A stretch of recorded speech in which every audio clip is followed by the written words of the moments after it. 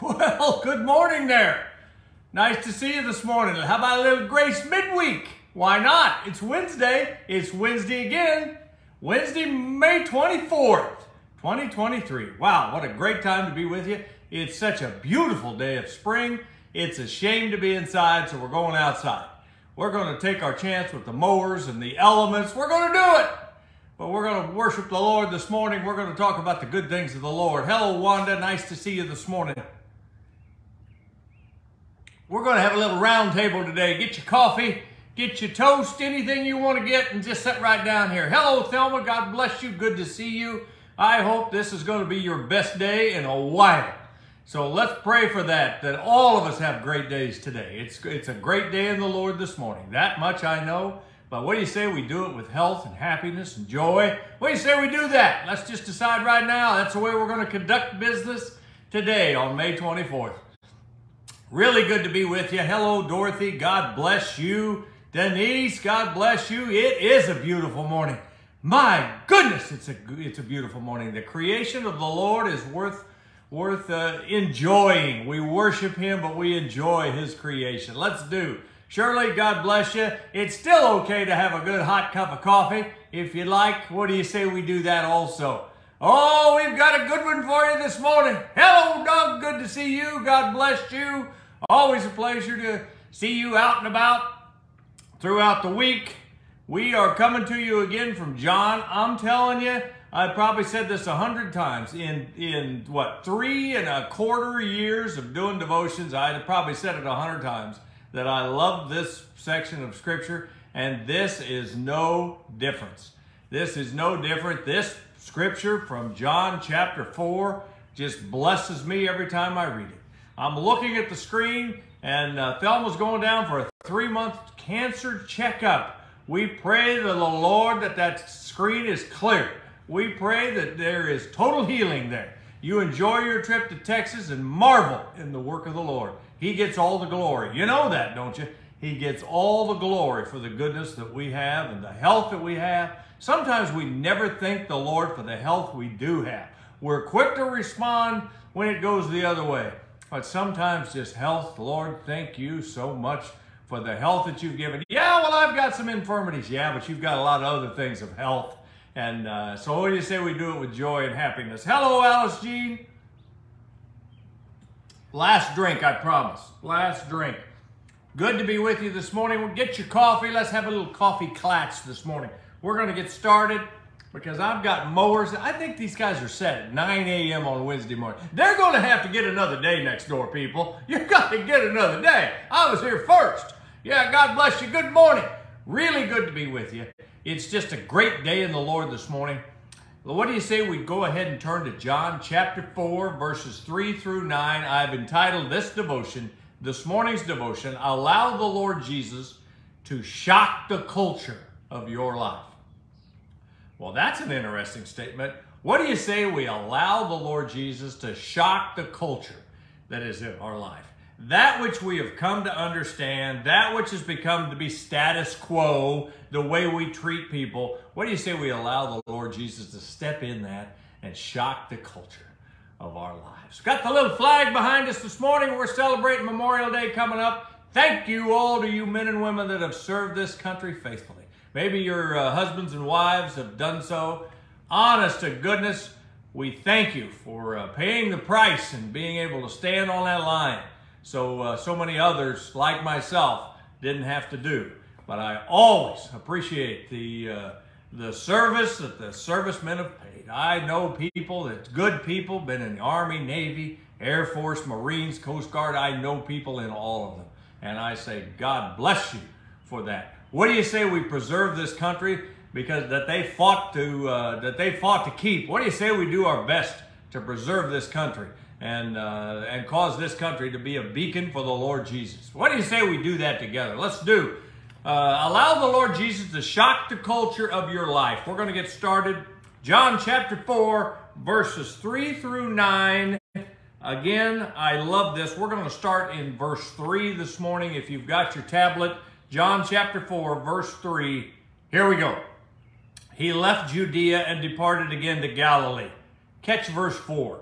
but he needed to go through Samaria. Oh, he needed to do that, huh? Okay, that's interesting. So he came to a city of Samaria, which is called Sychar, near the plot of ground that Jacob gave to his son Joseph. Now Jacob's well was there. Jesus, therefore, being wearied from his journey, sat thus by the well. It was about the 6th hour.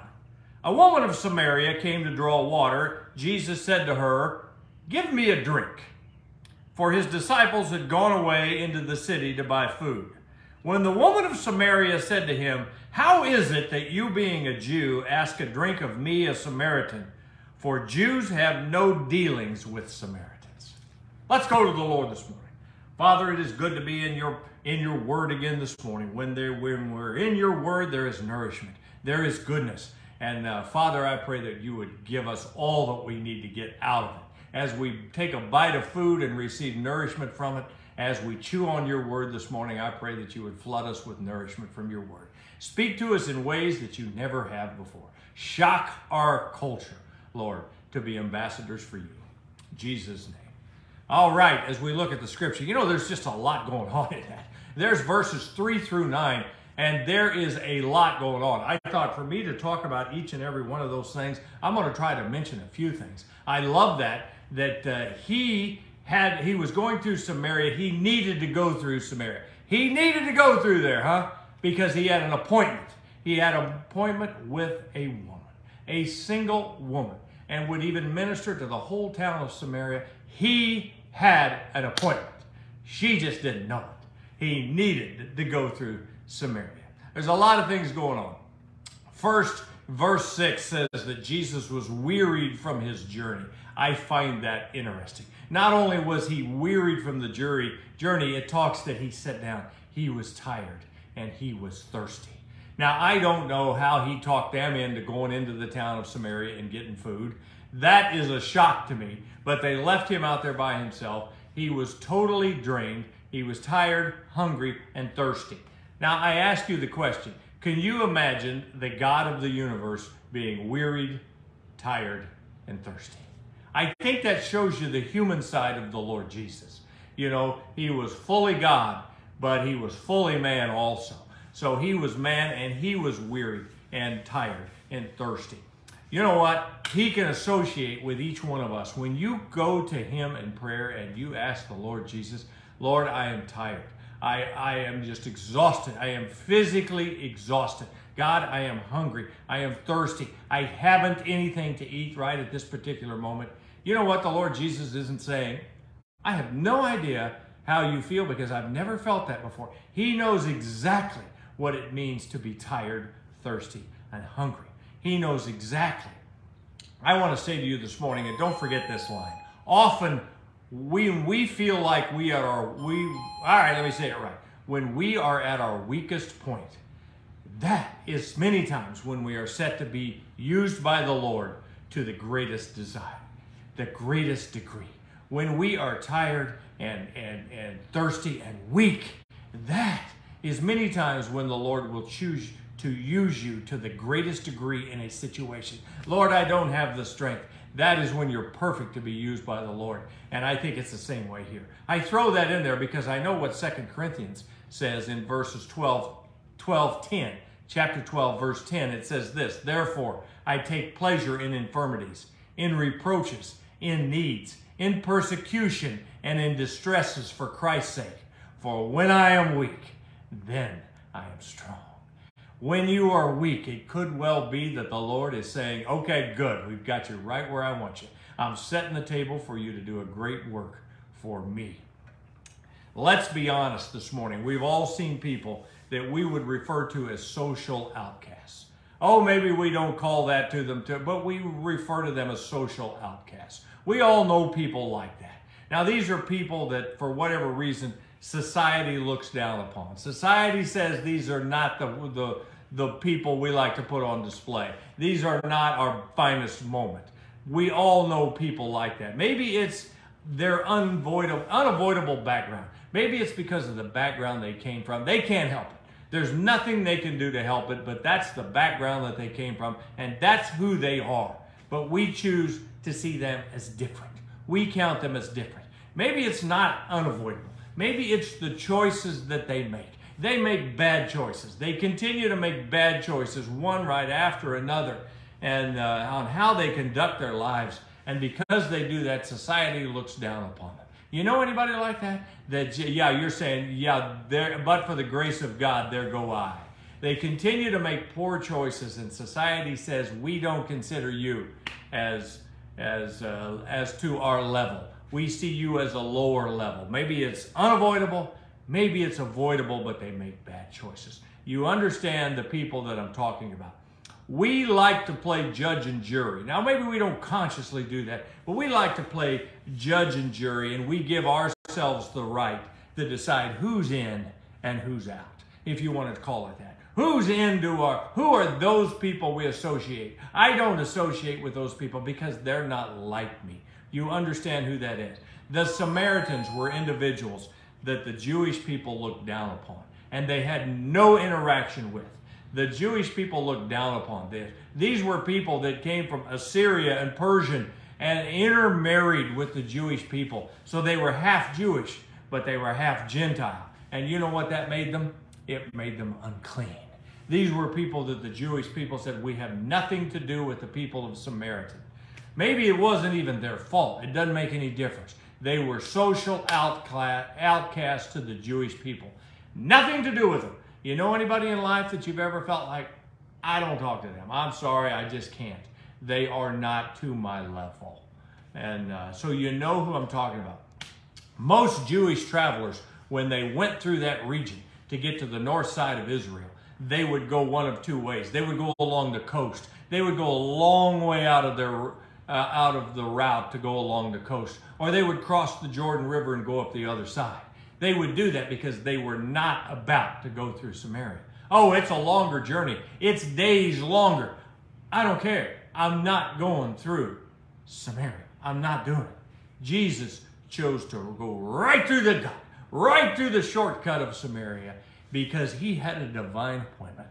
Why did he do that? Why didn't he go around like because he had an appointment. And the disciples, don't you know, 12 apostles walking with him are thinking, are we really going through Samaria? Are we going through Samaria? We don't do that. That's not what we do.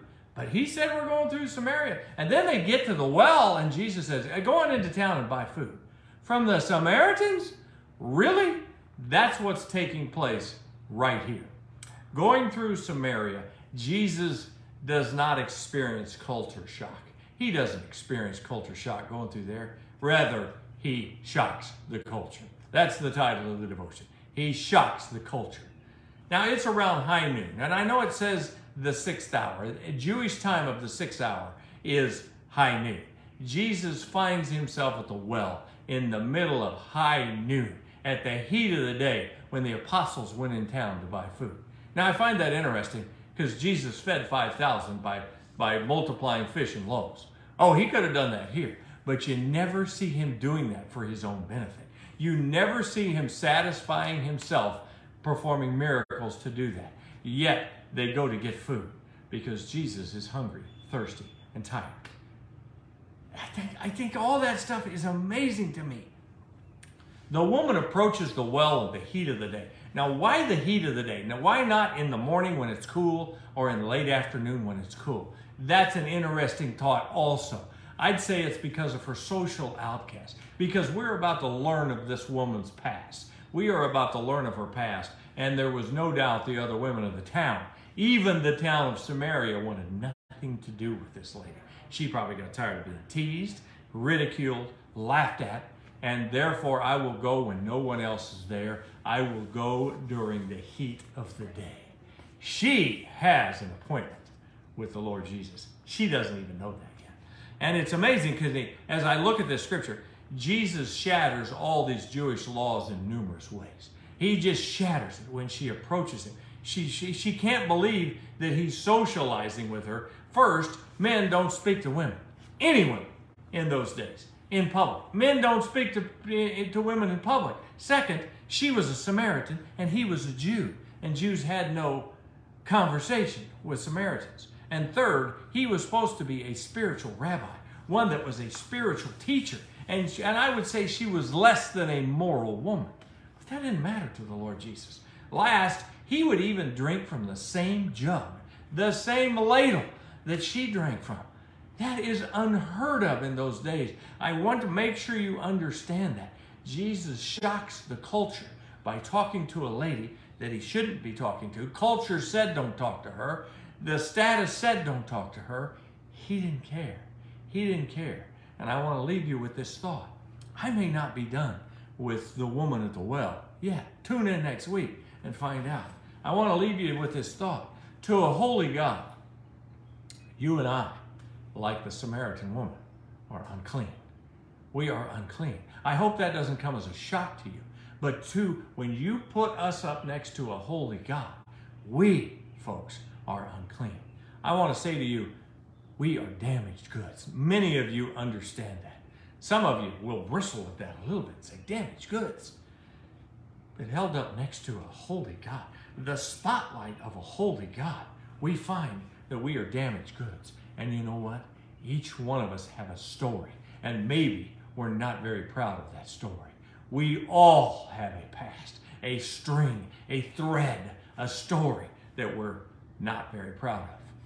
Let me ask you a question this morning. You know why Jesus came? You know why he came to this earth? Because he had an appointment, folks. He had an appointment to save people like you and I.